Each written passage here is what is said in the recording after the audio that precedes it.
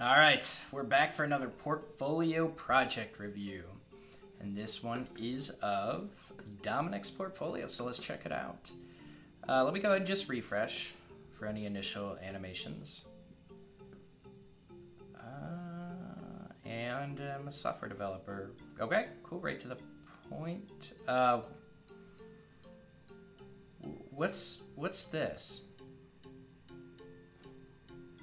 Is that just like, is that just, what is that? Why do you have that line still there?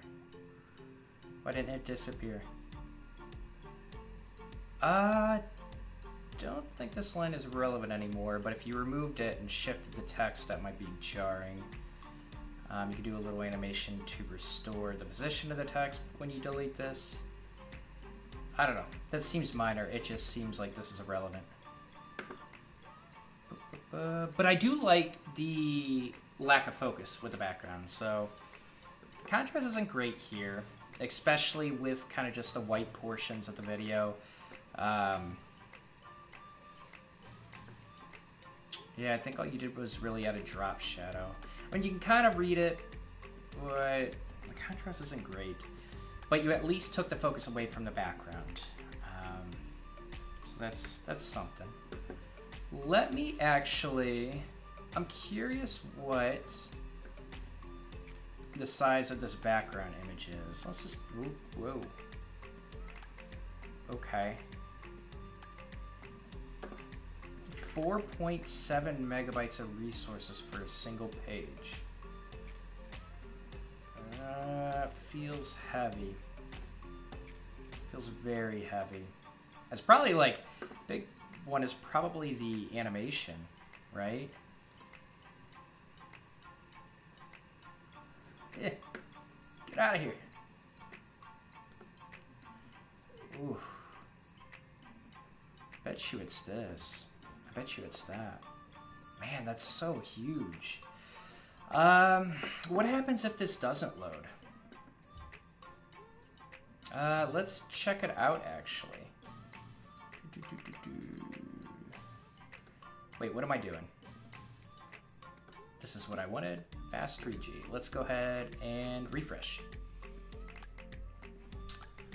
That loads pretty quickly. Okay. Oh, I don't have auto caching turned here. Let's do this. Empty cache and reload. Actually, we're gonna do it with fast. I don't know if I have the auto caching disabled. That felt fast. Probably. Okay. Maybe that's not such a bad thing. I would see if you could optimize this image just a little bit more and get it below 1 megabyte. Okay, cool. Let's continue. Just want to check that out. Have your navigation here. Sotero's probably goes to home. Home, skills. That's cool. Okay, you keep that up there. I think this is, man, it's a really hard, just like this on top of this background animation where you have a light background, you have white text on top of a light background. It's hard to see. I wonder if I would start with the dark bar initially. But this is a nice touch. Skills. Okay, so you're including some libraries, you're including a lot of libraries. jQuery, React and Redux, Bootstrap, Semantic UI, Material. Okay, this skills header is kind of bunched in, or bunched up with the columns a little bit too closely. About me. I think people should start experimenting with left aligning. I mean, you could still kind of have your invisible container, but I think the left align, it just looks more, I don't know how to describe it. It looks more professional, and I think people are used to, when they break, people are used to going all the way to the left side and expecting their letters to be lined up here, and it becomes easier to read. Keep in mind, like, you have this scrollable background, so you can't really control the contrast as it scrolls along the image. This white isn't great against this green background, especially when it's a little bit lighter down here. It's harder to read. Might consider like I don't know if a serif font would help, but it's really hard to have good contrast against these images for the backgrounds. Projects coming soon. Can you do anything with it, or? Okay, so this tells me that I can, the little hand tells me that I can interact with this, but I can't. Not really. I'm not even sure if I would put this on here. Why do you have this on here? Is this the same thing? What? It's the same. Oh. Company's desktop application. So it's a site, and this is the app. Okay. I wouldn't have this on here. I don't think coming soon is relevant to anyone. I think, like, if you are talking with an employer, you might kind of bring up this current project you're working on. I don't. So might be able to create a conversation, but yeah. Ocelot, project management app, which I created to be able to track.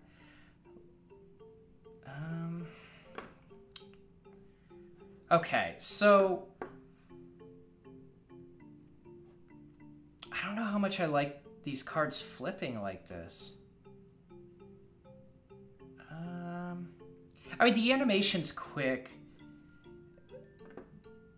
but okay, maybe it's the buttons that are bothering me. So the contrast is just awful with these buttons, just awful. Why is one green and one is white? I haven't clicked on any of them yet. View, I can't even read that. I'm like, view repo? Okay, so you open it in a new tab, that's good. View site. This is probably a Heroku app, okay. Okay, so I don't know why these buttons are so spread apart. I would improve the contrast. There are online contrast tools that allow you to put in like a background color and come up with a selection of good font colors that you're gonna put on top of that. That could be used for text, or just like you could even try to get contrast ratings for different things like headers, paragraphs of text. Like there are online tools that can help you with this color contrast. I don't think like forcing the user to mouse all the way over to the other side for these buttons. Like just put them together. Choose left or right. I think either one will be fine. I just think the space is unnecessary. Freelancer jobs, you have no links on. Oh wait, so people can post. Project owner can. You need a live link. You need a live link to this. You need a GitHub repository. Same thing with this, with the contrast. I feel like these are. I don't know how complex these projects are. Why is it such like a natural reaction to like want to still look at the image when I mouse over this? I think like typically people will potentially pop up like tabs of a live link in a GitHub repository at minimum. I think that's just personal. So I'm not going to go into getting rid of the image when you do this. But like the contrast is definitely a little bit better with the text. I mean, you've chosen a darker background, and I think this becomes more readable. And I think this is kind of readable. You have all of these close together. Very tiny. I think what it is, it's very tiny text. In fact, I am super curious. Can I capture? I'm not going to stop the event. Yes, it makes me feel like I can click on this. But I can't. But I would increase the text size. Yeah. Tweets.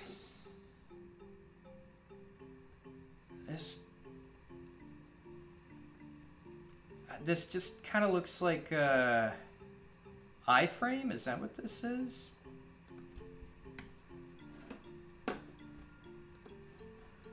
gonna explore this.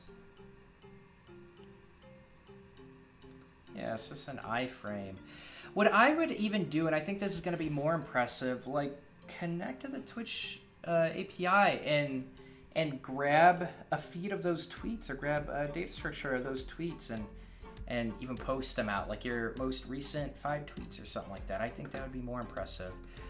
This iframe is just like short, it's hard to read, and like it's a lot of content that you have to scroll through.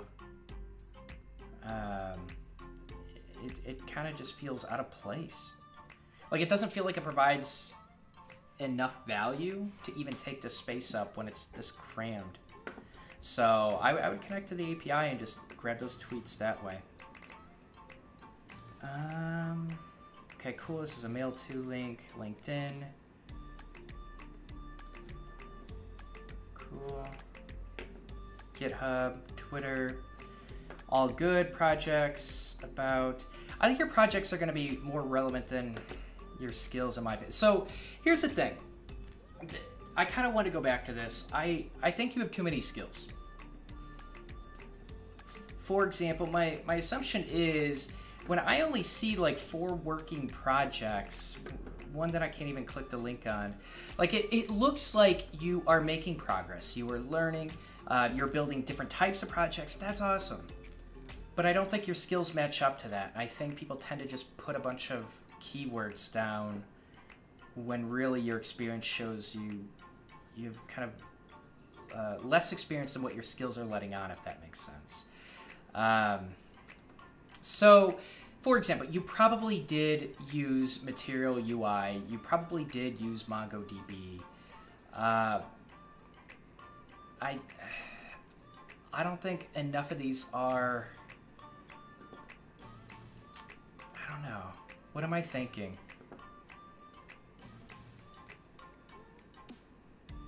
I think, like, if you're going to put Node, you know, you're most likely going to use NPM or some sort of package manager. I don't think these are relevant. I think these are a waste of space. It just looks like a lot of text where your portfolio should speak to your skills. Like, talk about, I mean, Node is good. Express is good. MySQL, MongoDB, it's like, you have all of these skills, but only 4 projects to show. Did you really use all of these skills, or did you just use them once? So here's my thoughts with that. Let your skills shine with here. I don't think this section is as relevant. In your about me, maybe you could talk a little bit about like your focus, what you enjoy. This shouldn't also require me to create RESTful CRUD API using packages like Express to interact with it. Okay, so it looks like these are personal projects.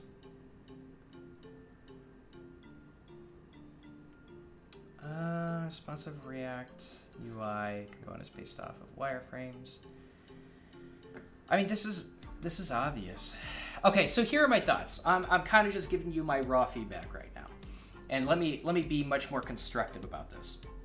So, I kind of like this. It's very simple. I would experiment with a couple different things with being able to kind of just like think about like the information that employers are going to care about when they first come to this.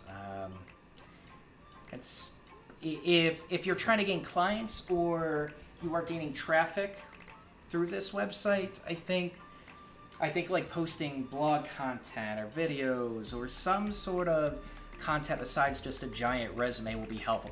I have a feeling, just looking at this portfolio, that you are cold applying or you are applying to positions in general, trying to get a software development position. So do you need this? Like, obviously you're a software developer, so you basically take up this entire container to say your name and that you're a software developer. And then you kind of go into a bunch of keyword skills, and then an about me that like I spent time creating responsive. Like talk about some of the projects you work if you can. Like I understand everyone's behind a contract, but talk about some of the interesting features you built.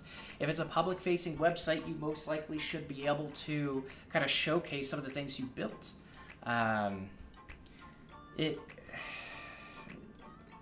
look at your contract. Don't take my word for that. But I think more relevant things are like problems you had to solve, like frameworks that you used. I think like talking about process details, I don't know how relevant that is. Like I had to convert wireframes into code. That's what every developer pretty much does. Create RESTful CRUD API using packages like Express to interact with our MySQL databases.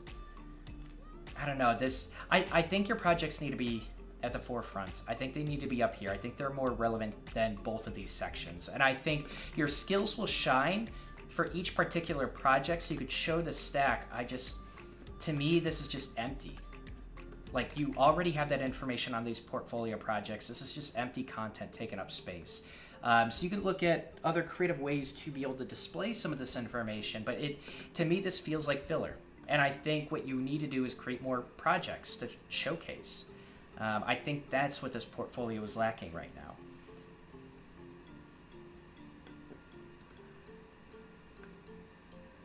I like the green against this gray. I think that always looks good. It'd be kind of, well, might be weird. Yeah, maybe a green highlight with these. Contact is the actual section. I think like you have all of the right pieces. I think the reason I'm kind of focused so much on these is because of the empty amount of projects in your portfolio. I wonder, your LinkedIn is relevant. I wonder if, I think what might be more relevant, if you have a lot of skills that you're bringing from a professional position and you've signed a contract that basically doesn't allow you to disclose some of the work that you've done or take ownership for some of the work that you've done, that's completely normal. I think what I do is kind of, you could still talk about a lot of the, I'm not going to go into like resume building tips, but you can talk a lot about the accomplishments, how you made the company money, or how you made a good chunk of the code base or process more efficient. Numbers are helpful, but I think like bringing some of that experience that you would normally put on a resume, kind of with your bullet points underneath your professional position, I would kind of bring some of that into here. This just feels like an empty description that's not incredibly valuable. So I would be curious to see what your resume looks like. But yeah, I would just look up like example resumes for software engineers, and I would focus a little bit more of this text on that. Or I just get rid of both of these altogether and let these shine and show your stacks. You could even like put the skills that all of the projects encompass above or below or something similar. But yeah, let's check out mobile.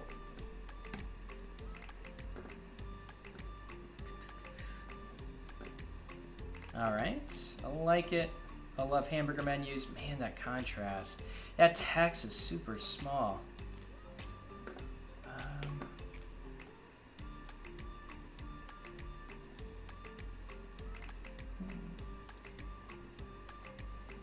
This is what I wanted. I'm blind. I missed it. Okay, anyways, I guess that is 16 pixels. It must be the contrast that's throwing me off. But I think you can kind of see this poor contrast. I wonder if, like, this is relevant. I wonder, especially with the drop-down with a hamburger menu, I would actually just start with the gray. What happens when you refresh on mobile? That animation is pretty cool. I almost would get rid of this once this is all typed out. Skills, that's fine. A little bit more spacing. You pretty much have equal spacing between your main header, and your subheader and the content down here.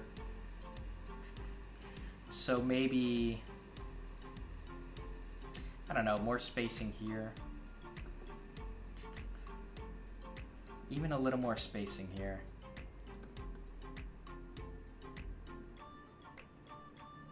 You know what it is?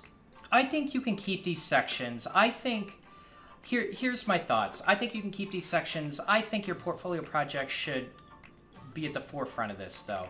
I think this is less relevant, and this is less relevant than your projects.